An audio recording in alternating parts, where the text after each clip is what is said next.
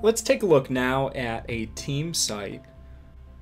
In order to create a team site, we need to be in the Sites tab of Office 365 and then click on the gear next to our name. We're going to click on our site contents, which will show us all of the sites we've created and all of the subsites as well. We're going to create a new subsite. We need to give that site a title as well as a description. And for this one, I'm going to give it the title of Student Council because it's a nice big student organization that we can use. This also works for classes very well as well. I need to give it a description as well as a web address. Keep in mind, this isn't a short address. There is quite a bit to that address, but you do get to control the tail end of it. Just like with blogs and any other site, we want to make sure that we set unique permissions, and we can keep the default settings for navigation in the navigation interface.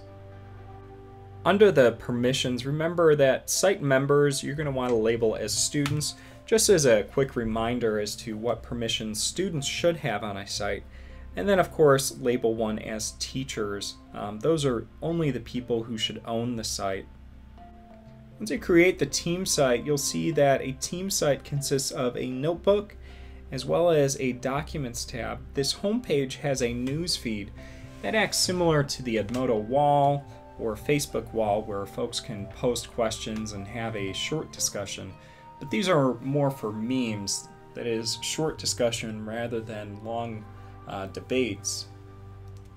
Let's take a look at the notebook. This is a OneNote notebook. It comes pre-configured so that anybody who is a contributor can get into this notebook and take notes for your club. It's also a great way to share resources and links with students. Our Documents tab is a common cloud storage area. So here you can create documents and folders and upload resources that students can download. There are tons of other apps, just like with the blog, that you can add to a team site, but that should give you an idea of what's possible in the team site.